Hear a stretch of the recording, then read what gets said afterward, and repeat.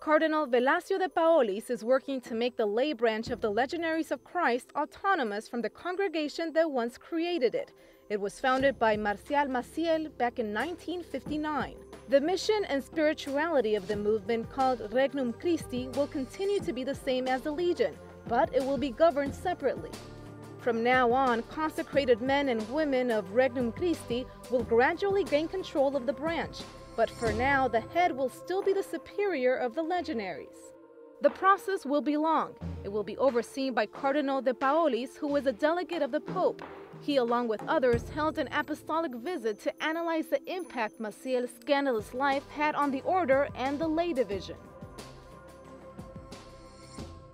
The first change is the disappearance of the figure of a priest delegated of the general director, which was held at one point by a member of the Legion.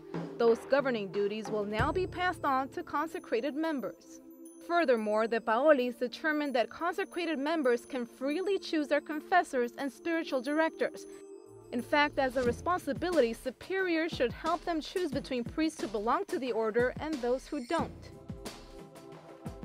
As another rule, the mail of lay members shall not be opened by other people, and the use of the internet will not be restricted.